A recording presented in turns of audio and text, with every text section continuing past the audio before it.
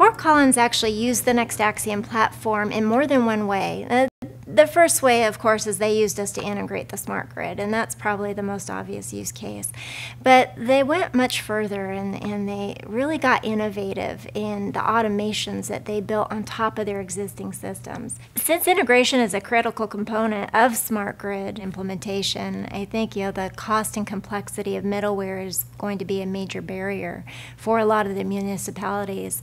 And I think the city of Fort Collins has paved the way and shown a cost-effective model for how this can be achieved, and also a model for collaboration and how all the different vendors and components and applications can be effectively tied together. There's really no idea that cannot be achieved with software.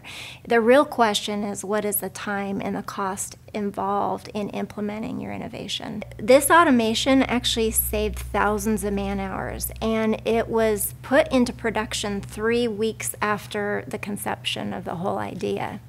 That's really the job of our platform, we feel, is to reduce the complexity, to make it so low that you can really tackle any innovation that you can think of.